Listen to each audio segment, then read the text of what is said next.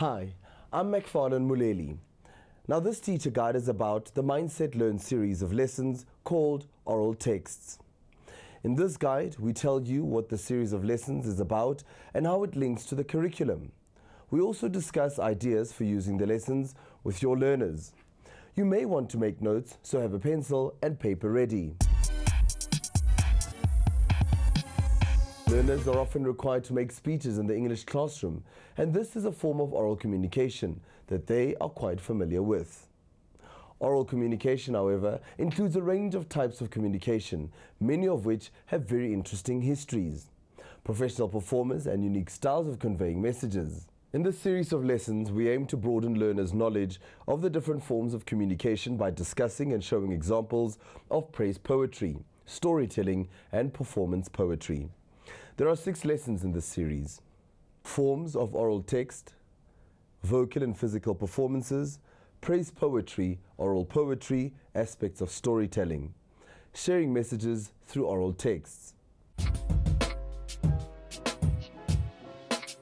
These lessons address Learning Outcome 1, listening and speaking of the National Curriculum Statement, as well as the assessment standards which require learners to demonstrate knowledge of different forms of oral communication for social purposes, demonstrate the skills of listening to and delivering oral presentations.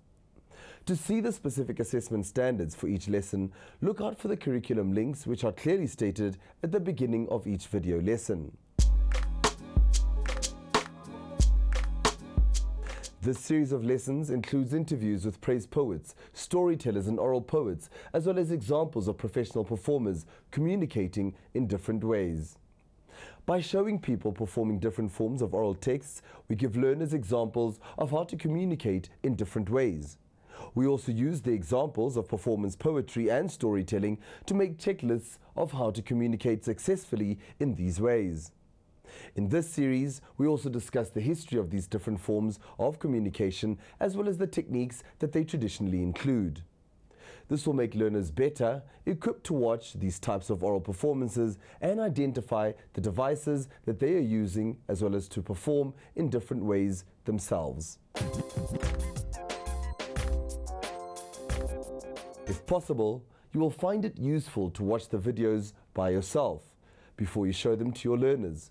This will enable you to make notes of places to stop the video and ask questions or have a discussion. It will also allow you to see when and how you could best incorporate the video lessons into your learning program. You could also think of activities you could do with your learners before or after watching the videos. Throughout the lessons, you will see the pause icon. The pause indicates a good place to stop the video and get your learners to complete a quick activity or have a discussion about something.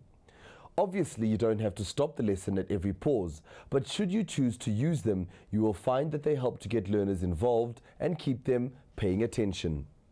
To get learners interested in these lessons and to keep them involved, you will find it useful to get them to do the activities and the tasks presented in the lesson.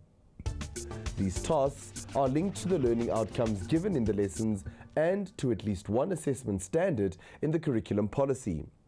Completing the tasks will give both you and your learners evidence of how well they have achieved the lesson outcomes. The tasks can also be used as part of a learner's record of progress towards the assessment standards for each grade. Now, let's have a more detailed look at the lessons in the series and how you can use them in your classroom. The first lesson introduces learners to different forms of oral texts, focusing on oral poetry, praise poetry and storytelling. We discuss some of the differences between oral and written communication, as well as what makes these forms of communication an important part of our history. As an extension to this series of lessons, it would be super if you could arrange someone in your community to perform some praises, poetry or storytelling for your learners. Lesson 2 looks at vocal and physical performance. In this lesson, we include interviews with professional performers to establish what makes a good oral performer. We also discuss techniques learners can use to improve their own oral performances. If learners are aware of exactly what elements of a performance they are being assessed on, it'll help them to be better prepared to perform in front of the class. You could use this lesson as a basis for drawing up a rubric against which learners' performances will be assessed. In the third lesson, we examine praise poetry. This form of communication has a very long history. We discussed where it comes from and where it is used today. Learners may enjoy making up their own praises and performing these to the class using the traditional structure of praise poetry that is outlined in the lesson. Lesson 4 considers oral poetry. In preparation for this lesson, you may want to find poems that would lend themselves well to being well performed. Learners could then perform these poems in groups using some of the techniques discussed in the lesson, and they could also use the poems to find examples of the figures of speech that are mentioned in the lesson. At the end of the lesson, slam poetry is discussed. As an enjoyable activity to promote poetry, you may want to hold a poetry slam in the class. In the fifth lesson, we look at different aspects of storytelling. Using examples taken from a range of stories, we discuss the characteristics of a good story. You may want to use the checklist that is developed to analyze a short story that you have read in class. You could also encourage learners to write stories of their own and then to tell these to younger children, using the techniques for developing and presenting a story that are discussed. Lesson 6 of this series explores sharing messages through oral texts. In this lesson, Vanessa Bauer tells a story that will appeal to teenagers. The story is then analyzed in terms of its content and presentation. After the story has been told, you may want to stop the tape and ask learners to critique the story and Vanessa's performance before continuing to watch the lesson.